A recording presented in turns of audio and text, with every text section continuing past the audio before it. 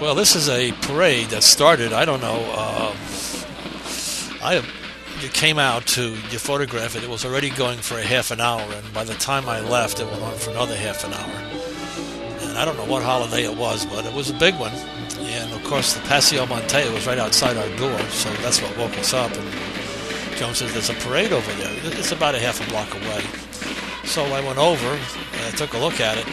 It looked like a monster, so I figured, well, let me just go and take some pictures of it. And I caught just a little piece of it, and I cut most of the video out just so I could fit it into 4 or 5 minutes, you know. But there must have been half the population of Merida out in the parade, and a lot of drum and bugle and a lot of native costuming was going on. If the soundtrack sounds a little crazy to you, it's because I kept both soundtracks of both parts of the film going, and it's something like the sound of Mexico anyway, you know. It's always loud and it's always confusing. When we were looking for a place to live when we first came here 2 or 3 weeks ago, we had a friend of a friend who only spoke Spanish come to pick us up, he and his wife, and they took us in a Volkswagen down to a neighborhood which proved to be too far, and it was but they were on the cell phone with the radio in the Volkswagen going full blast, talking to the real estate agent and screaming into it. They never thought to turn down the radio. Basically, the more noise, the more music, the better. That should be the national motto, rather than valor, courage, and fortitude, whatever it happens to be. But the Mexicans love the parades, and it was a terrific one. Let me tell you, it came from mostly school kids, and I cut out most of the kids who were bored and didn't want to be there. You see them in the St. Patrick's Day parade too, and the rest of it. But the kids who wanted to be there, they had some pretty fancy shows, and like this one right here, this band here, which was called the Band of War, was pretty snappy. It even looked a little Japanese to me, you know, to tell you the truth. But that's the nature of their uniforms. And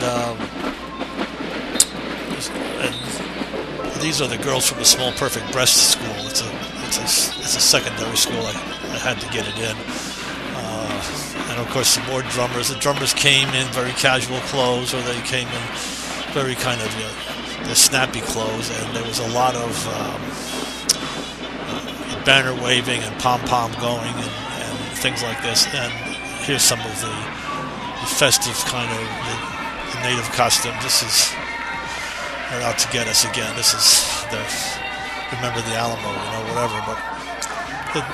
But the kids are having a great time. That the parade starts at 8 in the morning because it gets hot here, you know, and the kids don't want to be out in those uniforms. And I think the parade takes so long, probably it just wound up. It's about 1 o'clock in the afternoon as I'm recording this, and from the noise outside, it stopped about an hour ago, which would be about 12 o'clock, and it started around 8, so that's just outside the house here, you know. So you get some idea of what goes on in Mexico. They have more holidays than we have crooks in the U.S., which is a pretty big number if you're following the Wall Street thing and all the rest of it, with all of the high rollers who just don't have any conscience at all about what they do. Just make more bucks and fuck everybody else, you know.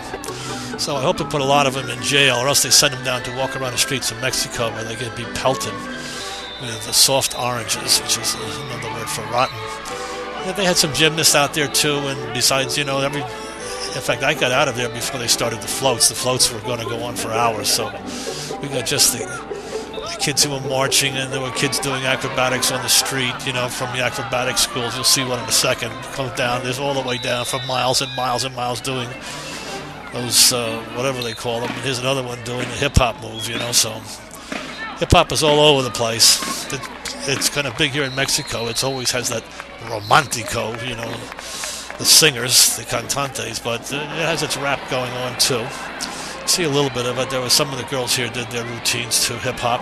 But most of them were the kind of traditional Mexican music, and here are some of the veterans or the paraplegics who were in the parade too. And see the little bag, the little kind of duty bag on the back of the horse. Merida is known as the clean city, so they don't want any dog or horse droppings on the street, so they pick them up, so they just drop in as they go. So I just wanted to show you that, so if you have a sharp eye for it. Anyway, we wanted to put the Mexican colors, the green and the red and the white, into the title, so we go ahead and we did that. And you'll sometimes see that some of the groups have that red, green, and white color, but often they don't.